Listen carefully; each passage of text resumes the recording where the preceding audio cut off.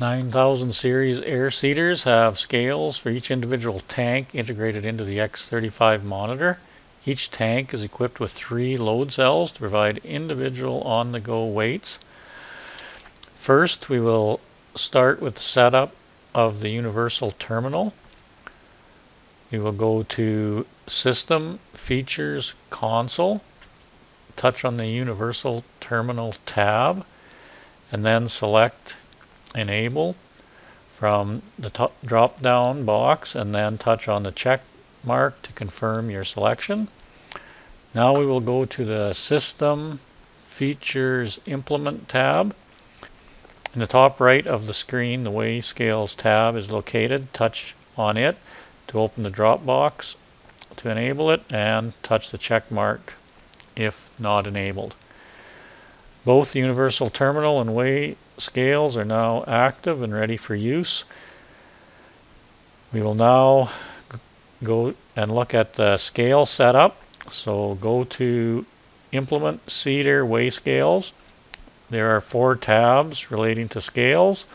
First, select ECU. Once this screen is open, we will see a tab at the top, Detect New ECUs. This is used when detecting scale ECUs for the first time, or when an ECU is changed and a new one is installed, it will need to be detected to function. There is a more detailed presentation on ECU detection if you are unsure of how to detect ECUs. Below that tab, we have a column for ECU. This will number the ECUs in the order they are detected. In the ID column, it shows the ID number of the ECU. The scales column shows how many scales are connected to the ECU. ECU1 has the 4 main tanks connected to it. ECU2 will have 1, as only the saddle tank is connected to it. The last column is Remove. This allows you to remove an ECU from the list. If it has to be changed, then a new one can be detected. The next tab is the Scales tab. The column Scale shows A to B, which represents tanks 1 to 4. A equals tank 1, B equals tank 2, and so on. The column Affects Scale should be set to none, as each scale only affects itself. The column for Setup Number is a factory set number and corresponds to the model you have selected in your profile. The calibration number is also factory default based on your model in the profile. There will be a second tab for the second SL2 scale link if the air seeder has a saddle tank. Here's a list of the specific setup and calibration numbers. This is in the operator's manual and can be referenced. These numbers should be set properly from the factory, so should not need to be changed. The exception is if the tank weights are not matching a known weight in the tank. Then you can determine a new calibration number using the formula on the screen. If this is done, the new calibration number must be entered in this screen. Do not enter it in the Universal Terminal screen, as it will not update properly. Entering it in here will also change the number in the Universal Terminal. If either a setup number or calibration number get changed accidentally, correct it in this screen. The next tab is the Assignment tab.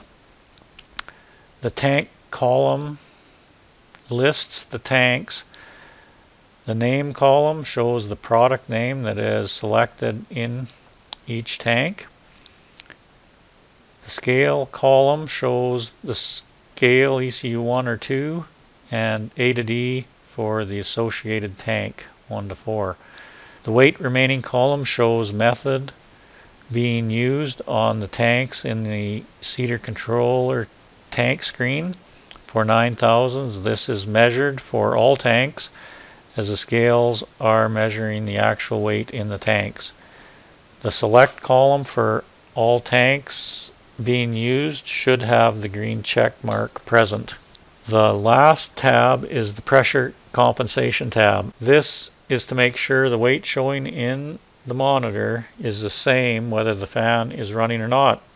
To check this, the tank weight should be zeroed when empty. Put a known weight into or on the tank. Note the weight without the fan running. Start the fan and check the weight again. If the weight is not the same, adjust the pressure compensation number until the weights match. This should be done to each of the individual tanks. Anytime you notice the weight in the seed rate controller screen changing when the fan is started, an adjustment may be required. We will now look at some of the functions we can access through the universal terminal. Touch on the running man to go back to the operating screen. On the left side there should be a tab or two if you have a saddle tank, either black with a white border or blue around white. If you touch on one or both of those tabs, they will open in the mini view. Touch on the mini view to slide it out to the full view screen. For a 5-tank system there will be 2 tabs. One will have tanks 1 to 4. The other will have tank 5. This screenshot shows both mini views, tank 1 to 4 on the top and tank 5 below. In the main screen, tanks 1 and 5 are in view. We can see the weight for tank 1 is the same in the mini view and in the tank, as well as tank 5 in the mini view and seeder controller view. These are matching.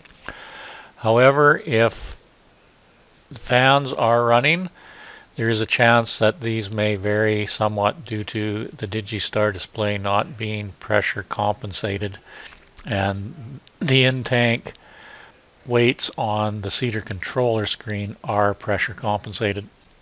We will look at some of the functions of the Digistar UT. Slide the mini view out into full view.